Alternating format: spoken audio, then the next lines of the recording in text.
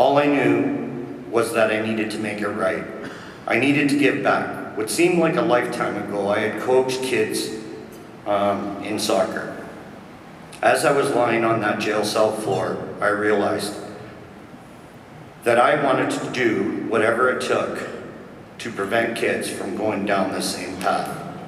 When I first mentioned this to the officer, who was kind enough to see past the addiction, past the ex-gangster, to the man lying broken on the floor, he handed me a bag of McDonald's. Kevin, I no longer eat McDonald's. And said, you're not there yet, but get yourself clean and sober, and I'll do everything I can to make it happen.